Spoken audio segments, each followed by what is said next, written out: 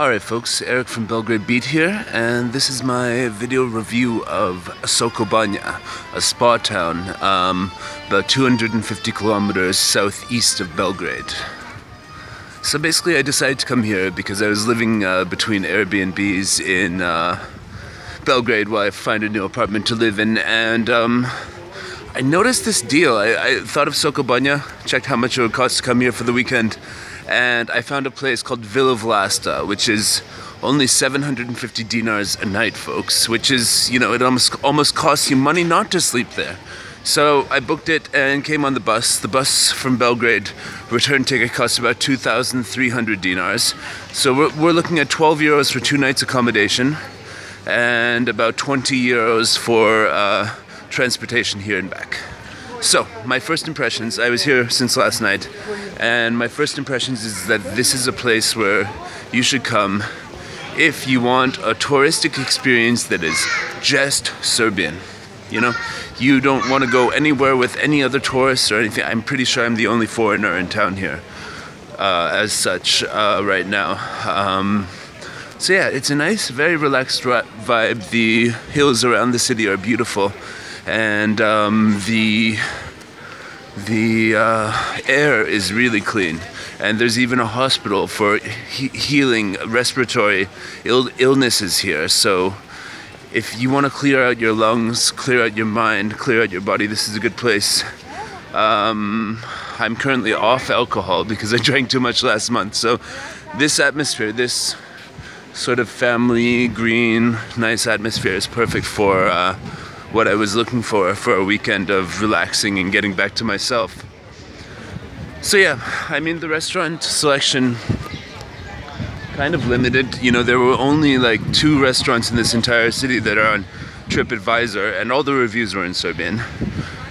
So if you want a uniquely Serbian sort of getaway, there's nothing international about this place. There's nothing like even that it's, you know, you won't hear any English here. Maybe some of the people in the stores speak it and stuff, but if you just want a place to relax without any expectations of luxury or anything like that, this might be Soko Banja for you.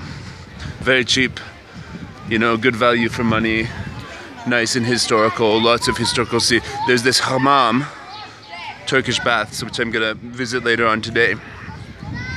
And yeah, I mean, it's a Serbian spa town. If you want that, come here. It looks like it, very low profile, very nice, just nice, and I don't know what else to say. So folks, I'm gonna go climb up some hills outside of the city now, and maybe I'll do another update like this at the end of the day, or maybe I've given you the gist of what is Soko Banja. Thanks a lot, folks. Talk to you later. Well, this seems to be the end of the line, folks. I've climbed up to the medieval fortress, Sokograd, which, yeah, quite majestic. About half an hour walking uphill. I don't know, could have been less, could have been more. I could check the time of the last video, but yeah, Sokograd, yeah.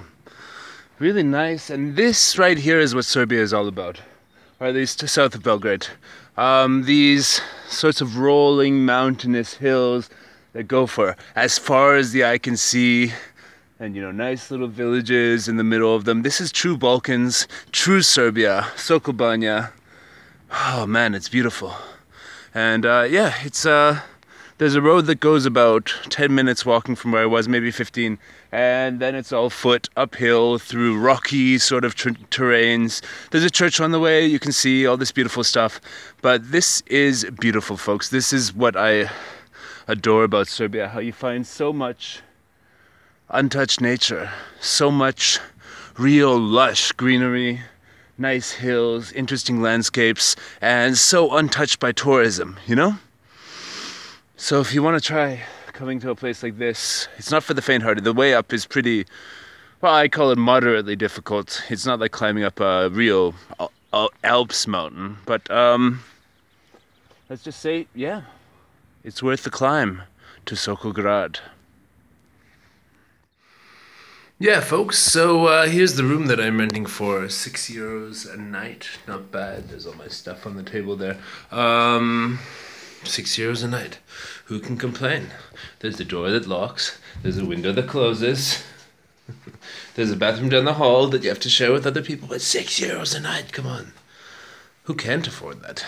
Anyways, one thing, yeah, when I was reading the reviews on the website about this Villa Vlasta, one of the reviews in Serbian said, better than expected. And that pretty much sums it up. This place was better than I expected. So, yeah, one thing which was not better than I expected, the old Turkish baths in Soko Banja. The hammam, as they call it. If you're from Soko Banja and you're watching this, as I'm sure some of you will, tell me where I went wrong. I went in the city center pedestrian area, 5 minutes away from this accommodation, by the way. I walk in thinking that I'm going to walk into the old Turkish, beautiful old architecture, you know, looks really old and stuff like that. And I was going to have, nice time. No, so I walk inside. They said, oh, the men's section is closed. You can use the women's. Okay, sure. And I paid 450 dinars. And what I got is to go inside a place with a pool of water that was kind of warm. And I was the only one there apart from some old man who was getting his butt massaged. That was it. Nice old architecture, kind of falling apart. Pool of warm water. A shower. Yeah.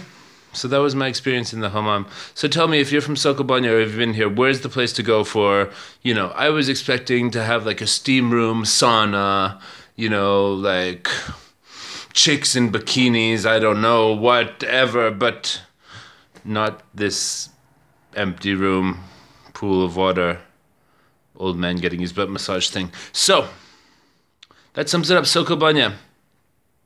Nice place to go if you want peace and quiet. I didn't check out the nightlife last night because I'm kind of here to get off the booze a little bit.